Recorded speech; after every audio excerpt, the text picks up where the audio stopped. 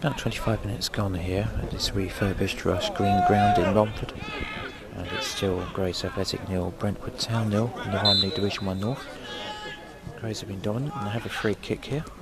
Oh, and poor defending again from Brentwood. They've been at 6s and 7s at the back. Grays haven't punished them. But they have now. I say that. That's longer than it should have taken, but Grays have now taken the lead. Good header. It all came from some poor defending from Brentwood, failing to clear their lines. And that's certainly a deserved scoreline at the moment. It's Grays Athletic 1, Brentwood Town 0.